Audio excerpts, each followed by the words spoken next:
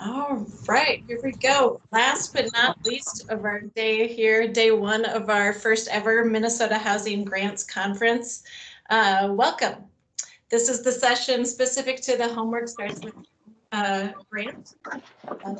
My name is Many, and I am one of the co-managers, co-overseers for this grant, along with Diana Lyons, who is with us today, and Nancy Urbanski, who is not with us today. She is on a well-deserved vacation. So just starting off here, oops, gonna advance my slides. Who we are, Minnesota Housing, as you most likely know. We are the state's housing finance agency, and for more than 50 years, we've worked to provide access to safe, decent, and affordable housing and to build stronger communities across the state. We believe that housing is the foundation for success, so we collaborate with individuals, communities, and you, partners, to create, preserve, and finance affordable housing, finance housing that is affordable. And this, of course, the supports to maintain that housing. Today, we will share a few resources for you that we think would be helpful in your Homework Starts With Home project. Go over the cohort review and kind of share some stats with you, since we are now on round 3 of Homework Starts With Home. Share a little update from our research partnership, and then just end with a few updates for you. It's a short hour, so a lot to touch on in that time. And I invite you to put your name in the chat with your agency and role with Homework Starts With Home. And if you're comfortable, please share your camera, at least for a minute. It's really nice to see faces and names. I've been seeing mostly my reflection today, since our earlier sessions have been live and haven't had the capacity to have audience members share their cameras or share their voices. So I've looked at myself, and I've really been admiring my banner back here. I don't know if you can read it, but it is it says, "This must be the place." And it is a line, the title of a Talking Heads song. And it's got me thinking a lot about the line in the song that says, well, I'll spare you my singing voice, but it says, "Home is where I want to be."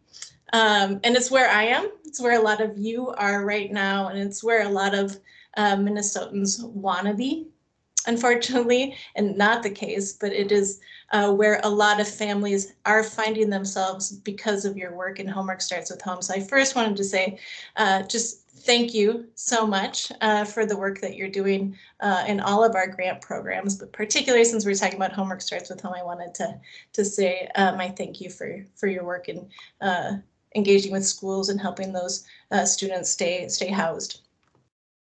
So first, want to kick it off with sharing some resources that we want to make sure that you're aware of and staying in tune with. So Eric is going to share about homeless prevention local aid, and then we'll have Lee chime in. So Eric, I'll hand it off to you.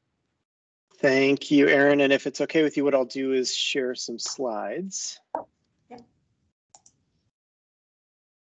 All right. Let me know, folks, if you're able to see this. Let's see. Hopefully that's popped up for you now. Yep. All right, great. So what I wanted to do, so Eric Grumdell with the Minnesota Interagency Council on Homelessness, and what I wanted to do is just hit a couple of pieces of news that one of which is not breaking news, the other of which is a little more in that breaking news category.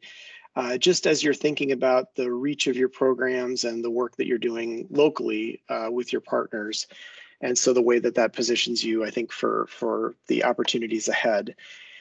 I also want to just, being with all of you today, just makes me also want to take the opportunity to just encourage you to stay connected to the Interagency Council on Homelessness as you're able. And so if you're not already signed up for our weekly newsletter, or don't already participate in our weekly webinars that are really focused on the COVID response, there's information on the screen for how you get signed up for those things. The legislative session for 2022, or at least a legislative session for 2022, kicks off today. And so this is really taking us all the way back to the summer last year with the outcomes from the special session, the first special session of 2021. And so the little fuzzy QR code on the screen will give you a, if you hold your camera, your phone camera or whatever at that, it'll give you a link you can open and be able to see the summary, or there's the link at the bottom of the screen as well.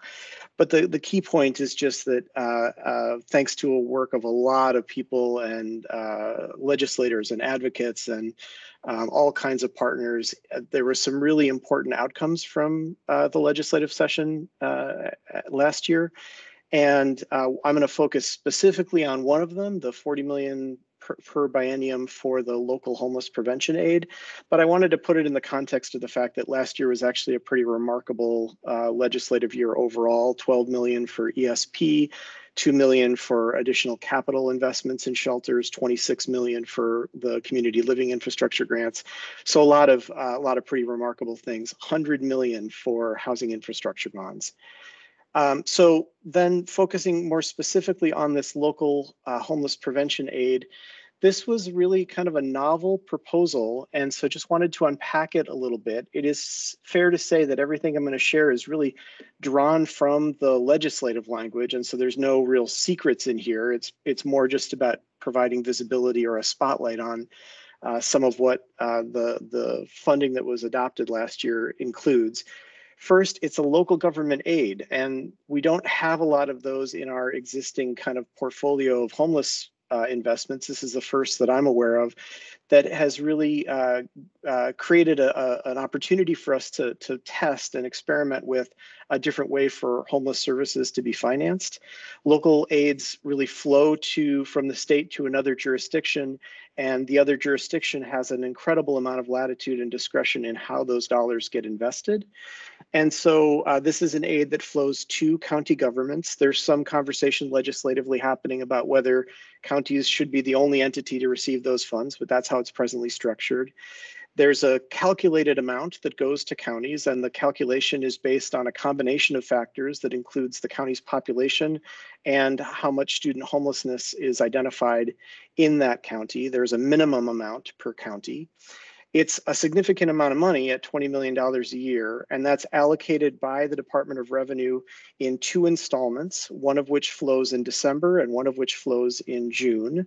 The first, the allocation amounts are going to be announced in August of this year, and then the first payment will flow in December of this year. So there's a runway still before these funds are actually distributed out to counties.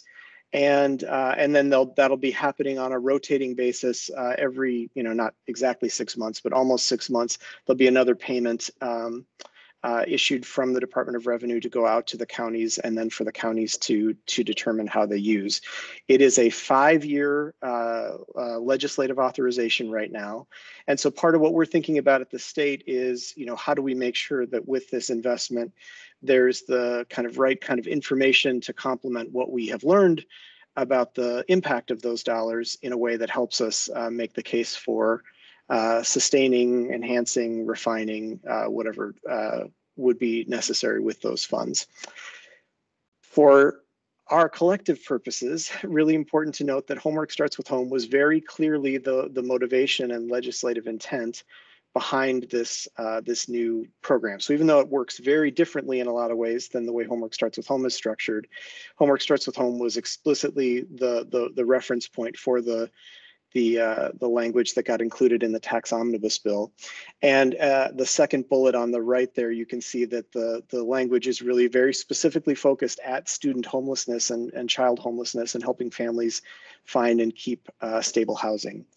There is, as I said, a lot of local discretion, and there is a reporting expectation both from the Department of Revenue to the legislature and from counties to the Department of Revenue.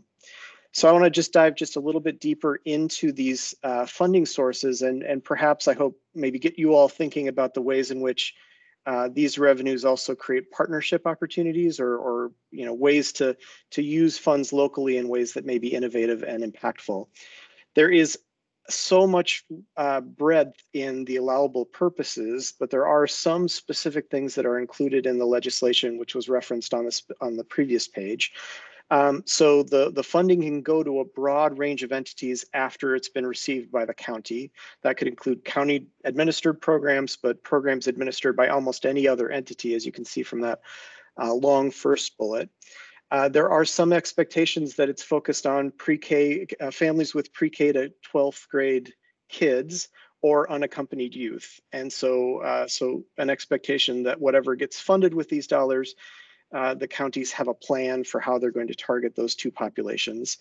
There's an expectation around connecting people with services that will actually help meet their housing stability needs, and to either provide rental assistance or some kind of support and case management.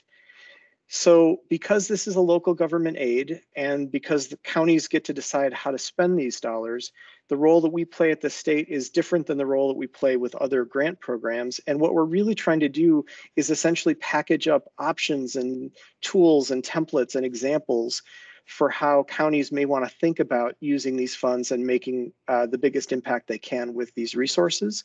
And so we've got an interagency team that is modeled very much after how we put together Homework Starts with Home, that is really trying to help create a way for the state to be a good partner to county governments in deploying these dollars, and would welcome your help. I think part of the thing that we feel like would be most successful with these dollars is for communities to be able to connect with each other about, hey, here's a really cool thing that we did in our neck of the woods that worked really well to engage students that we were otherwise having a hard time finding or engaging, and have other communities be able to benefit from that wisdom. We also know there is a huge opportunity for these funds to be channeled into existing programs. Does not have to be new programs that are set up with these dollars. And so this is also a really good time, if you're in county government, to be connecting with your local partners around what some of the opportunities might be for those programs to grow and expand with these dollars.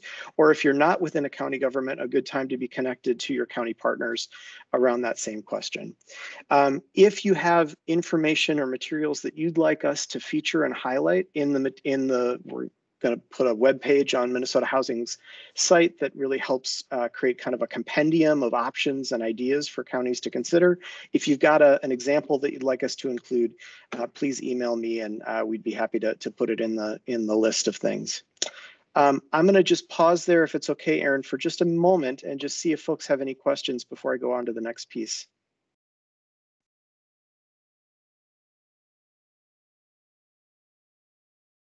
All right, well, more to come on this. Obviously a huge opportunity in terms of the magnitude of those funds, and very much aligned with the work that you're all doing every day with Homework Starts with Home. So thought that would be of interest.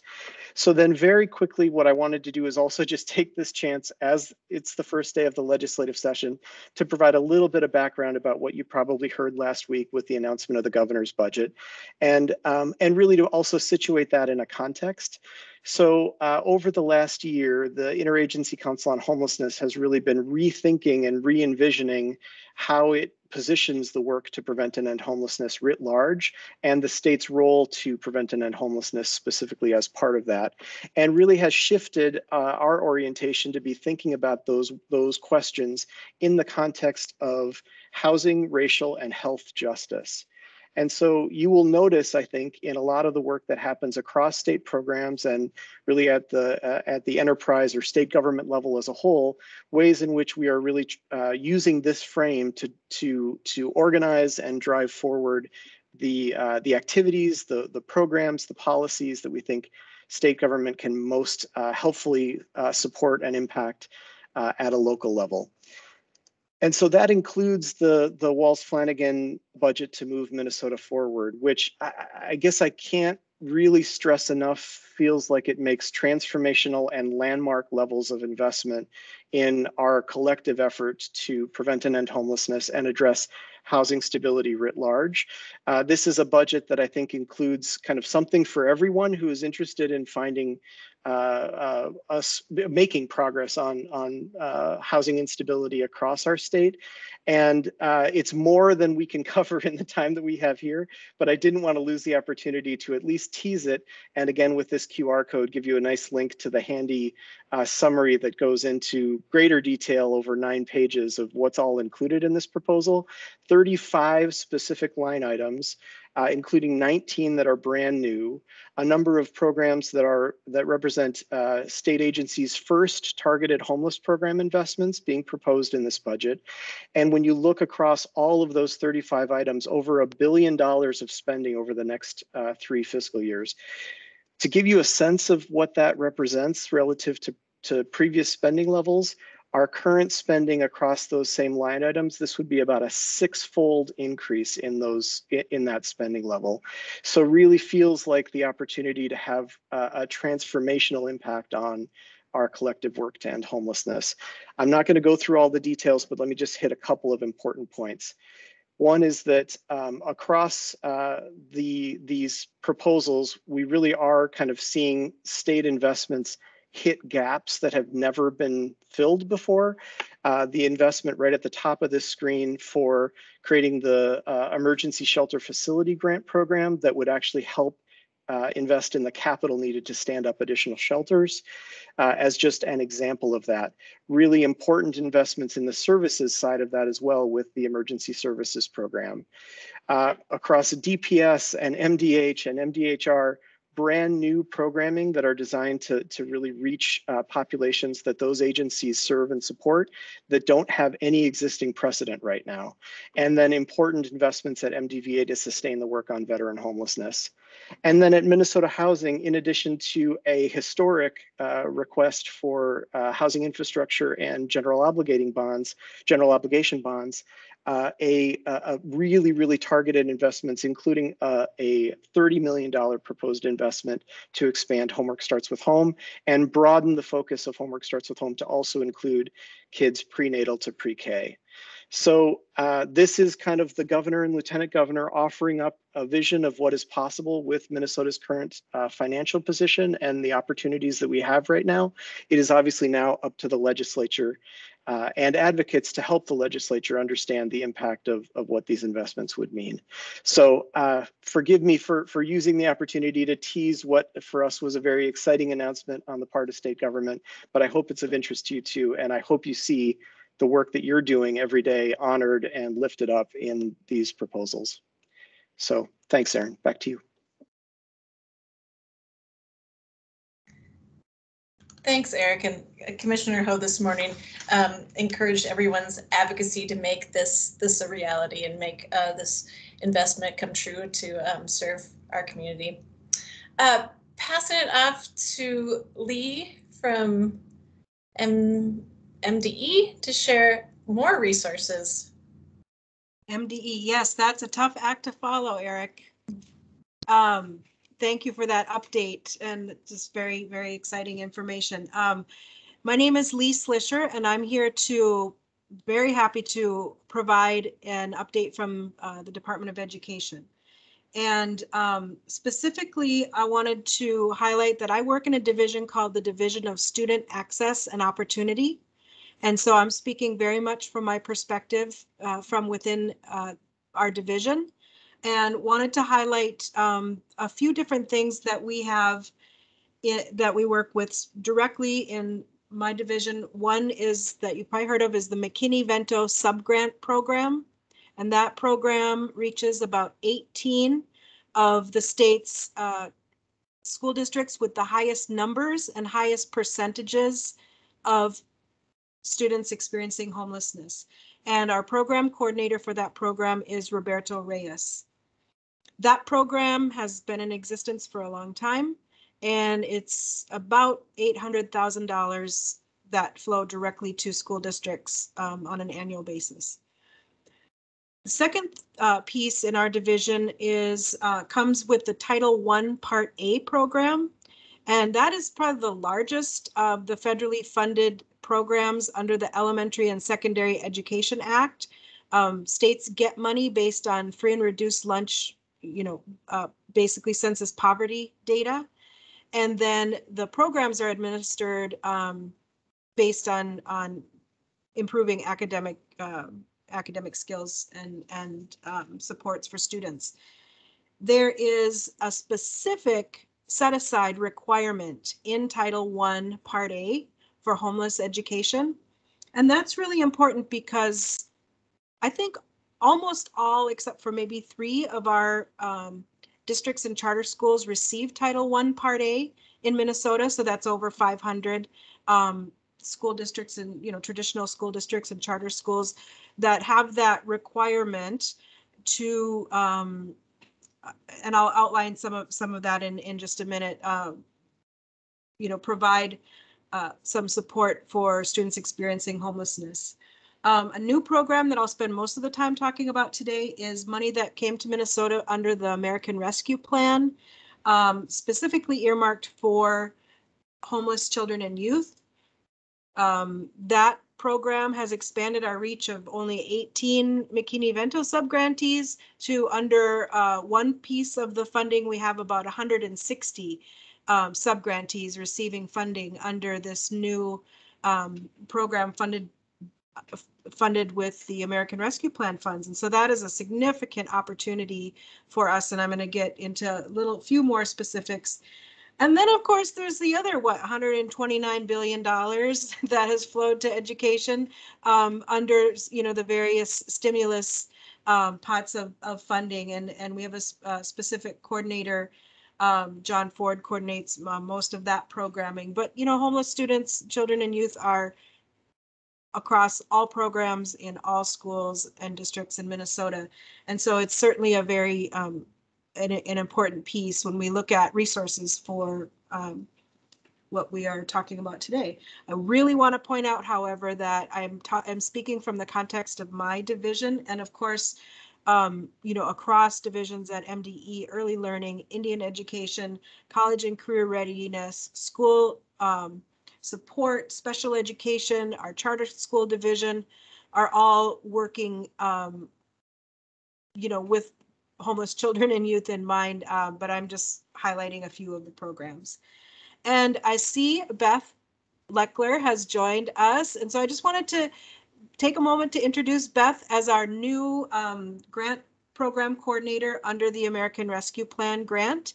And this is, I think it's week 3 for Beth, and she hasn't left yet, so we're good. And just very happy to have Beth join us, and hope that each of you will get an opportunity to get to know her as we move along. Thank you. Yeah. So I did want to highlight just a few of the requirements for in the Title I Part A subgrant, first of all. And that is that any identified homeless student is automatically eligible for Title I. Those of you familiar with that program know that there's kind of a method for serving different schools, but regardless of any of where that student attends, that is to be provided with Title I dollars, and that can come along with transportation and other various supports. Another important piece under Title I is that each school district must name a homeless liaison. And so we have a name for each of our school districts in a database that we call mde.org. And when I send you out the PowerPoint, you'll have this live link. But if you're curious, you can, this is definitely searchable. There are contact lists, and district homeless liaison is one of the contacts. And so that is a resource that I'd encourage you to share with your partners, is that, there should be a contact in each of the school districts. That is a requirement. School districts update this database. MDE does not. And so part of our work is to always, pitch, making sure that this information is updated. But this is the most up-to-date list of school homeless liaisons that you will find. So wanted to point that out. And here just highlighting just some of the things that that the homeless set aside in Title I can and should be used for. And certainly we work in the context of that program with districts, particularly in rural Minnesota, with high free reduced lunch numbers, but according to our education data, have low numbers of identified children and youth, to make sure that there are no barriers to identifying students, and that school districts understand, because we know that there's that high correlation between free reduced price lunch and numbers of homeless children and youth. So wanted to point that out. Now, the new program, this is switching gears, this is the new ARP HCY program that I am talking about. So what that means for Minnesota is $8,655,053 in new funding to be dedicated to homeless children and youth. And you recall me saying that the McKinney-Vento subgrant was about 800,000, and so this is over 8 million. So there's a pretty significant piece in our state. This funding, that the whole 8 million, is available to states and to school districts until September 30th, 2024. So it has that 3-year lifespan. And there were some statutorily required pieces in terms of how this money flows out to school districts. The first piece was to be used immediate uses last spring, I should say, and was distributed to those 18 McKinney-Vento subgrantees. So in conjunction with that program, it was like an extra supplemental chunk, and it could be used for some specific pieces, but also any of the traditional uses of the McKinney-Vento funding. I think I warned some of you that at 3:30 my kids come home, so you're hearing noises. The second largest piece is being distributed along a formula lines to the approximately 160 districts that I mentioned, just traditional school districts and charter schools. And this is the program that Beth is working most closely with right now to manage those funds. And so we are working on getting that funding out the door and making sure that it is utilized in a way that is both compliant and strategic, and in alignment with all of the many partnerships that we have going on. And then also there is a piece set aside for state activities, and states were allowed to set aside up to 25% of the total award, and to support activities through the Office of the State Coordinator for Homeless Education. And I'll mention that in a moment. And so I'm not going to go through all of this particularly, but in general, targeting needs of homeless children and youth caused by the pandemic is what this funding can be used for, and that includes wraparound services, mental health, social and emotional health needs, and such, that can be we attribute back to the pandemic. We've done some training with districts around, what are wraparound services? What can this look like? Some of the typical stuff, enrichment programs that engage and re-engage students and families in school. Very big push by USDE is to work with existing community-based organizations in providing services. And so we are talking with districts about, contracting community-based organizations in their area who are already well positioned to do the work, to do a lot of the connection that is needed in supporting kids with wraparound services and families. And also a big emphasis on targeting historically underserved populations within within this program. I did just kind of all of the things on the next 3 slides are just kind of the laundry list of things that McKinney-Vento funding can be used for.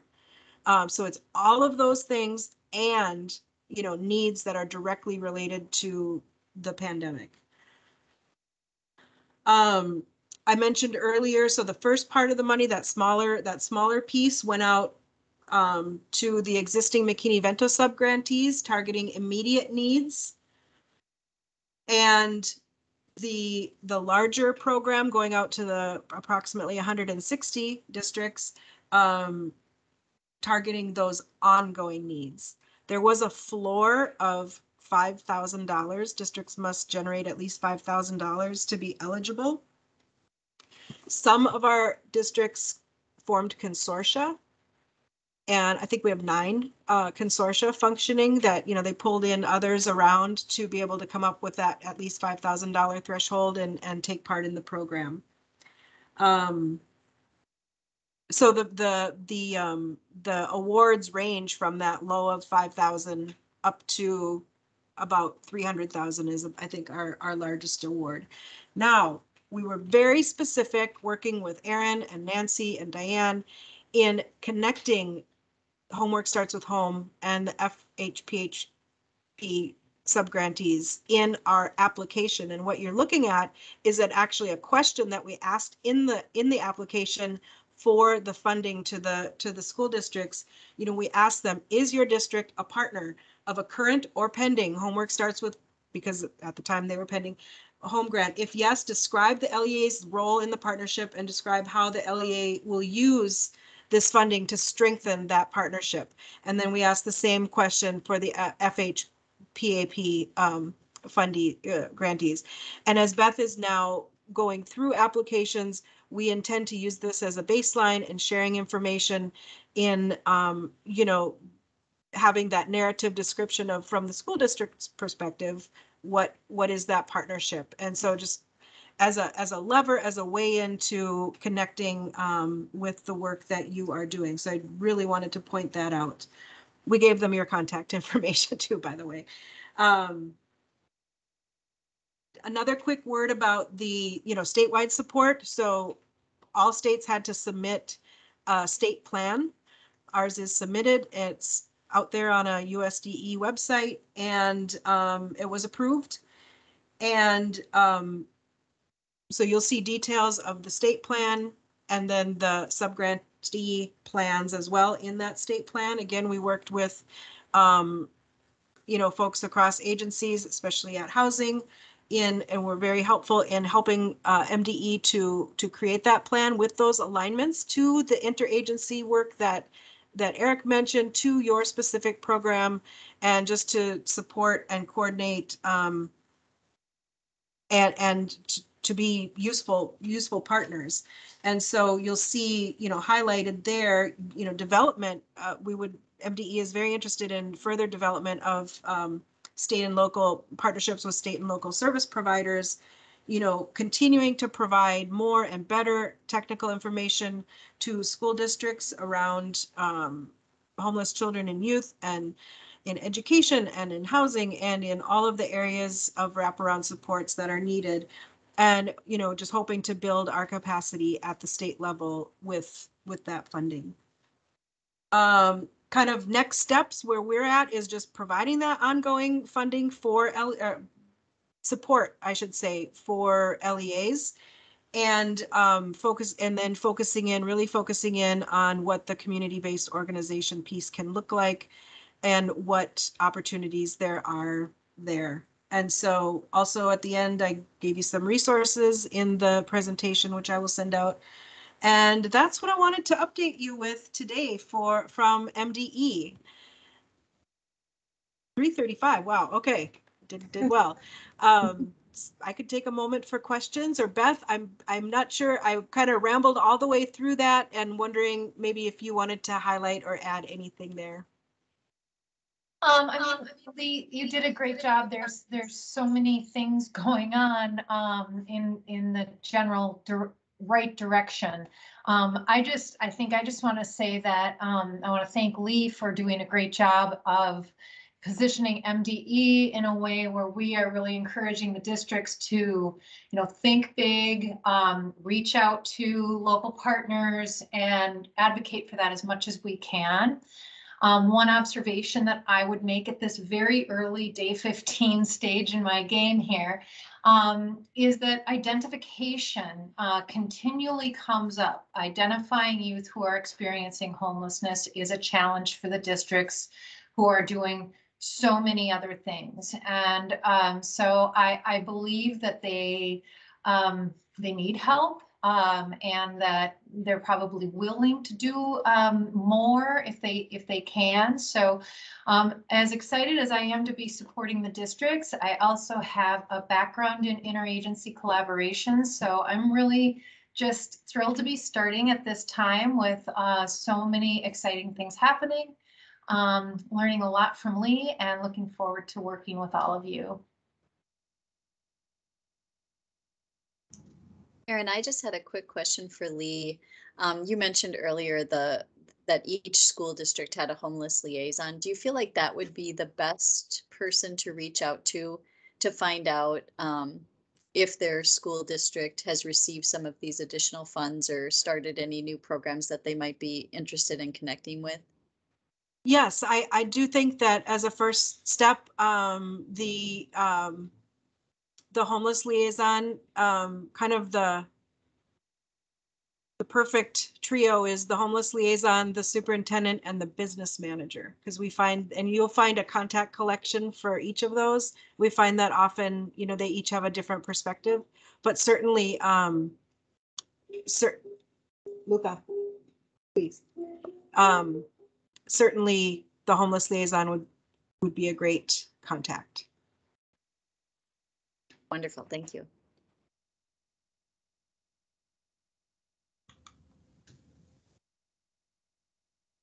Thank you so much, Lee and Beth and Eric, for sharing all of these resources and current and potential resources that we have to partner with Homework Starts with Home.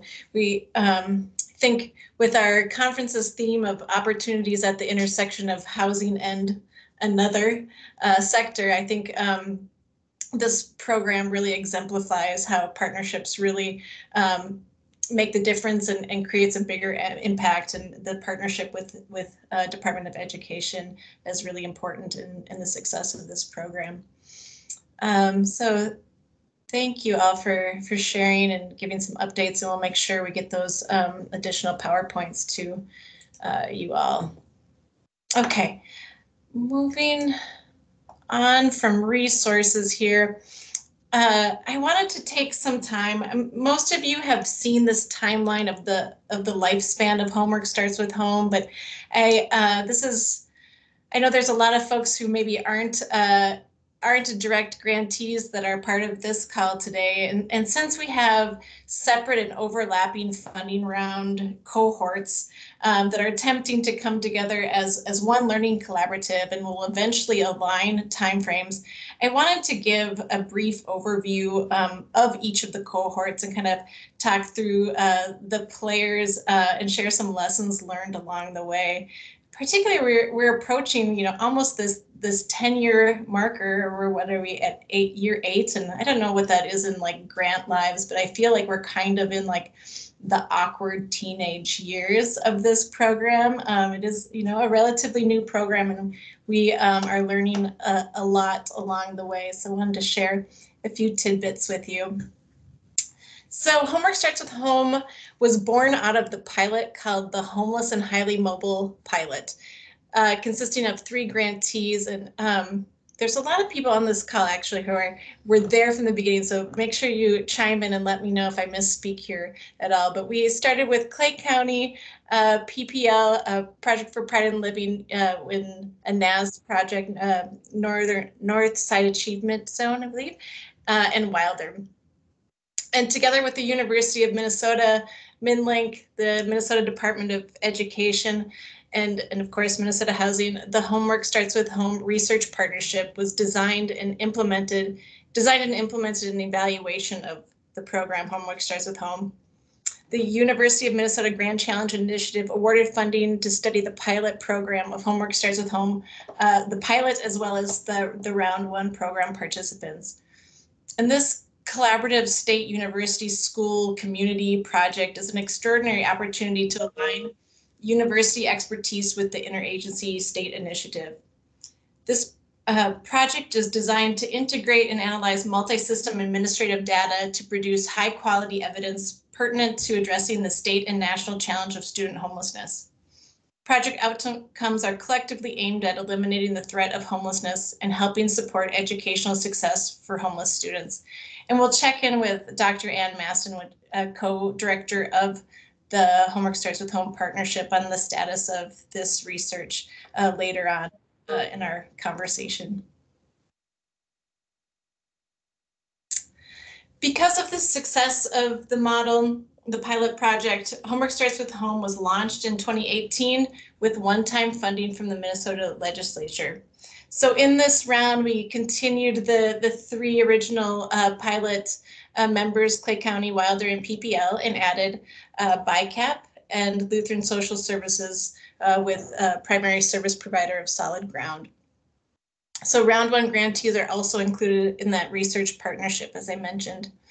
And it started in October 2018 and was scheduled to end this past September. However, due to COVID, 4 of the 5 participants have extended their contracts additional 6 months. We're now ending March 31st, 2022, and Clay County had continued funding through round 2. So we'll mention throughout round 1 and round 2 the real effects of COVID had on funding and the ability to get funds out the door. So here I wanted to show kind of how the funding was structured in this first round. We had $4.1 million to spend. Sorry, I'm going to back up and share a few things about the pilot in the round 1 that I wanted to mention. So pilot was $4 million over the span of almost 4 years to serve 277 families. And round 1 of the actual program Homework Starts with Home is $4.15 million from 3 sources. So it's FHPAP, Housing Trust Fund, as well as philanthropy dollars, with the target to serve 239 households. So I wanted to note that there's an actual decrease in funding as we move forward. And in this first round, the amount of dollars were designated. So there was an amount that had to be from Housing Trust Fund and an amount for FHPAP. So the lion's share was the 3.5 of the 4.15 into the Housing Trust Fund, so the actual rent assistance portions, and the rest is primarily services from philanthropy and FHPAP. And as of September, the total grant is about 80% spent, and the service portions and philanthropy portions are mostly spent at this point. So I just wanted to point that out because kind of as there became some flexibility in how the funds were structured, there's a shift in the balance between Housing Trust Fund and FHPAP. So round 2 of Homework Starts with Home started in August 1st of 2020. So obviously in the throes of COVID, and will be ending September 30th of 2023. So this is a kind of an odd timing grant. It's 38 months, so a 3+ year grant, which the previous was 3 years or 3 1/4. So kind of have flexible grant terms in this program. And by round 2, Homework Starts with Home has its own appropriation. However, no statute at this point. So it continues to fall under the guidance and funding mechanisms of both FHPAP and Housing Trust Fund. And the recipients of this grant were Clay County, which was the only pullover from previous rounds. And so we welcomed Hennepin County, Red Lake Homeless Shelter, and Three Rivers Community Action. In this round, resources were offered for planning and were also offered in planning to plan to be an applicant for future rounds, in recognition that developing a collaborative grant does require a lot of community engagement and strategizing prior to the application. So we did fund 3 planning grant recipients for resources to engage in the planning for a 1-year time frame. And from this group, there was one recipient that applied in round 3, one that anticipates applied in a future round, and one that determined that Homework Starts at Home was not a great fit for their organization.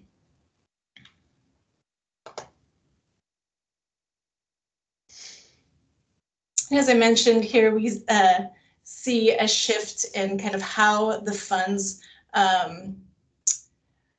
were designated. And so the applicants and the grantees were able to determine what portion of FHPAP or Housing Trust Fund they want in their grant proposals.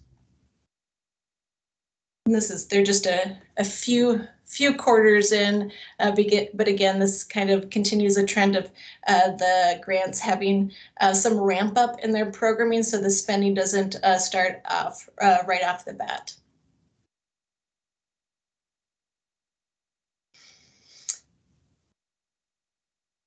And as we go to round 3 that just started, we have been able to, I think I missed a slide in here. So all of our round 3 recipients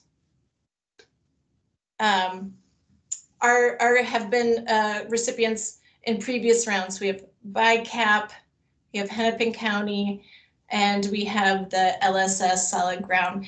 But each of these have been an expansion of their previous projects, so into different counties or into different school systems targeted for the most need in their communities. So I just wanted to point out again that we're having overlapping funding rounds, and we're eventually getting to a point where we're going to need to have one funding round. So the competition is going to be more competitive, and we are now at no additional, the last 2 rounds, actually we've had no additional philanthropy funds. So it has been just FHPAP and Housing Trust Fund. And in round 2, there was a little additional recaptured funds that we were able to put into the pot. But we are now still only at our appropriation of $3.5 million to be able to share in a competitive round. So good thing we have more resources coming from local aid and hopefully through the governor's budget. Erin, it's also interesting to me that, we started with 4 million serving 277 households, and then went down to 3.5 million serving 324 households, or it's almost like we're trying to do more with less in some ways, but also probably refining our practices and learning from those so that we're able to maximize those funds to the greatest extent possible as well. Absolutely. I think we're definitely seeing that trend in our numbers. So again, here we'll see that round 3 also kind of has a similar, when there's the option to determine what funding source is best for their collaborative, there is more of a need for services that are represented in these charts here. And to Diane's point, here's a snapshot of the numbers from federal fiscal year 20 and 21. So for federal fiscal year 20, this would be only households that were served through round 1 program participants.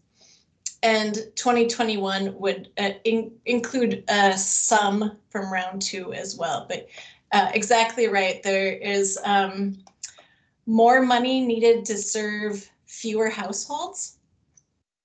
from 2020 to 21, and that's a trend that I'm seeing in Housing Trust Fund as well.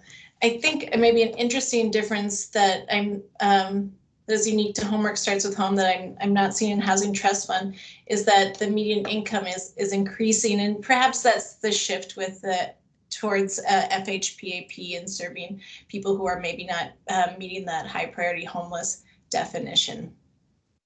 But it's the only stat that I've seen far where there's an increase in the annual income of household serves, which is still incredibly low. And historically, Homework Starts with Home has served a high proportion of households of color, Black, Indigenous households of color.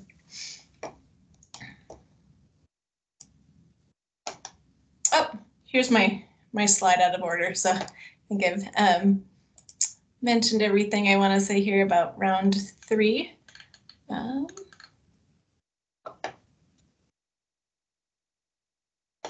One more thing I wanted to say, it does, to Diane's point of, there's less dollars and more families, but I think sometimes there's that increase in households due to serving those FHPAP households, or maybe a shorter term.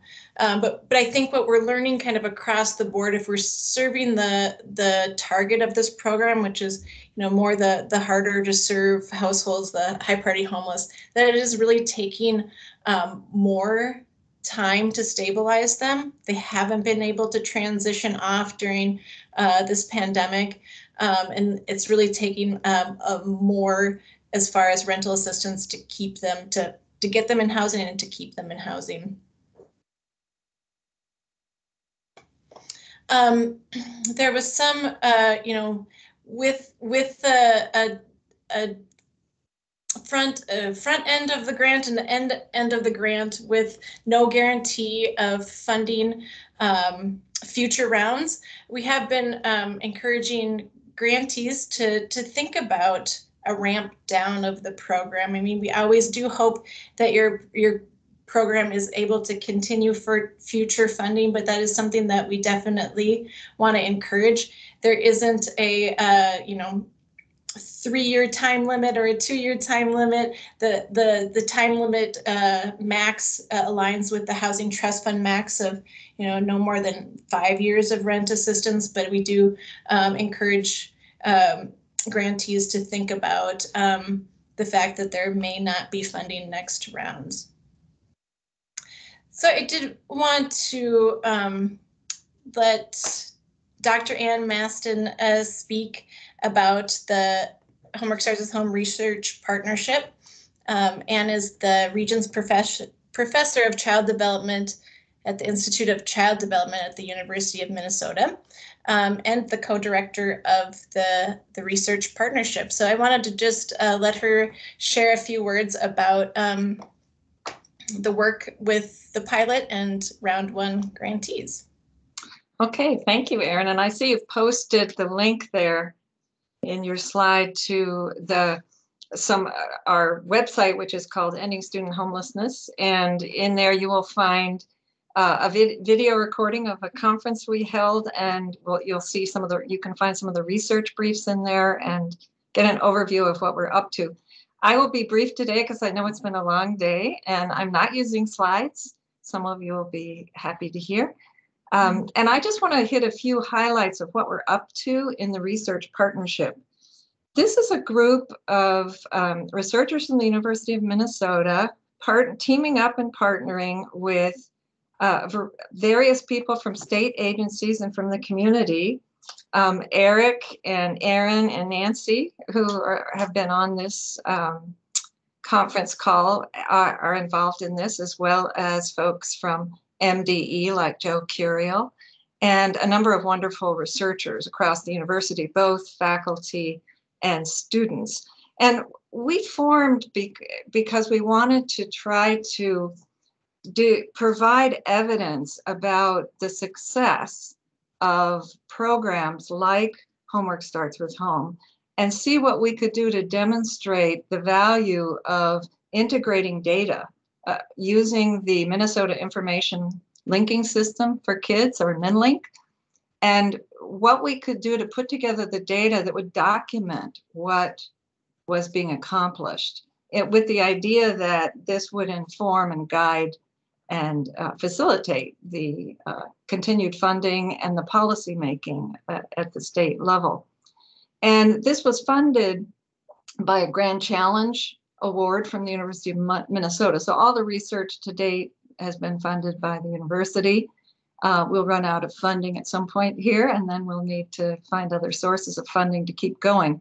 But I think we're going to be able to show the power of this kind of research partnership. And I just want to share a few accomplishments to date. As Erin mentioned, we focused our research on the initial recipients of the grants in this program, both the pilot, and then we'll also be adding in the data from the initial cohort 1. And it's really quite an accomplishment to integrate data. We're pulling together data from millions of students and their families across 71 different kinds of data sets, multiple agencies pooling the data together in MinLink. And MinLink is an extremely secure data analysis system. And what we've done so far is, first of all, get all of the agreements together to do this, but then we've put the data together for the initial rounds, and we've identified both the recipients of the rental assistance programs and then a very, very closely matched comparison group, which provides us with an opportunity to analyze almost like an experiment, a quasi-experimental design, so we can compare what was the impact of the intervention of rental assistance compared to families who didn't receive that. And we've begun the initial analyses, and you can see some of those data if you go to our website. But I just wanted to highlight a few things and talk briefly about what I see as possibilities in the future that are very exciting. First of all, we demonstrated already, I think, that it's feasible to use MinLink to do this.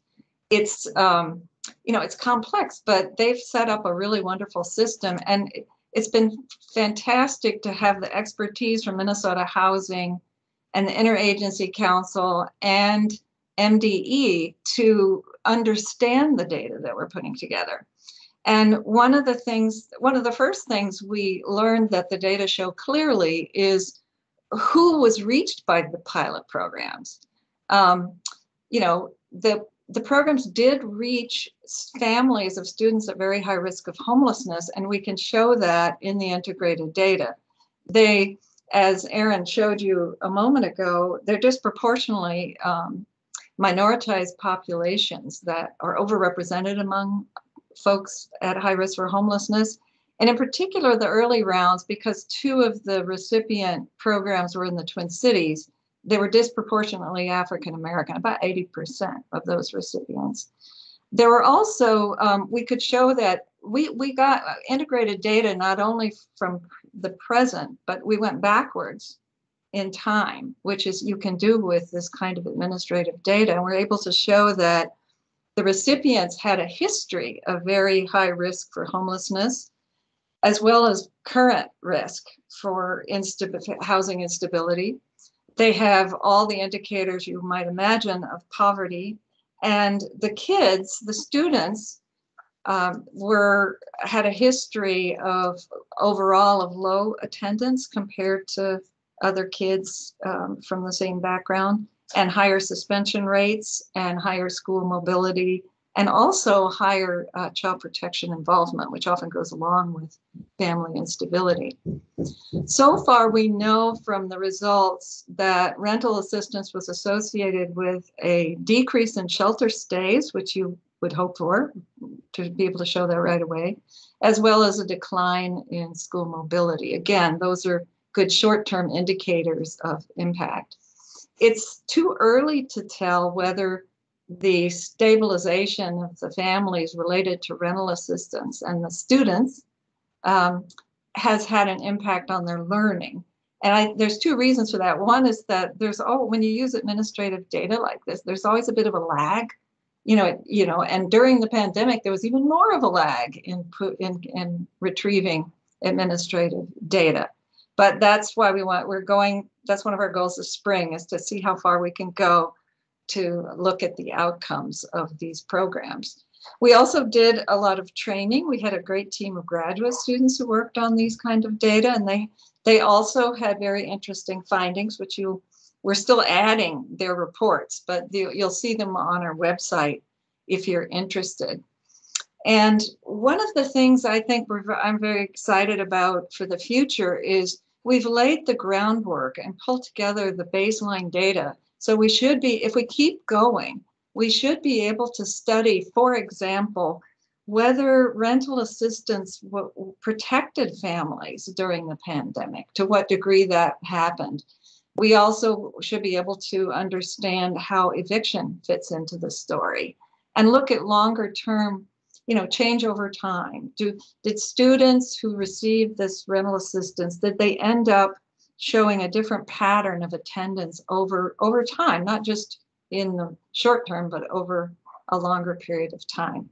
So this whole team is very excited about what we may be able to do. And I think we've shown that a partnership like this really can produce high quality work. And I'll just see if Eric or Aaron want to add anything to that. Or that is a great summary, Anne. Thank you for your partnership and sharing an update on the research. And thank you all for being a part of our conference and this Homework Starts with Home session. It was an overview and a lot of information in this hour and this whole day, but we really appreciate your partnership. And we hope that you join us tomorrow for day 2 of the Minnesota Housing Joint Grants Conference. Any words or questions? We can. I see videos popping up, so I'm curious if there's some questions out there, or just wanted to wave goodbye. Awesome. Lovely to see your faces. Thank you all for your work and all you do. Thanks for waving, everyone. That's nice. Have a good afternoon.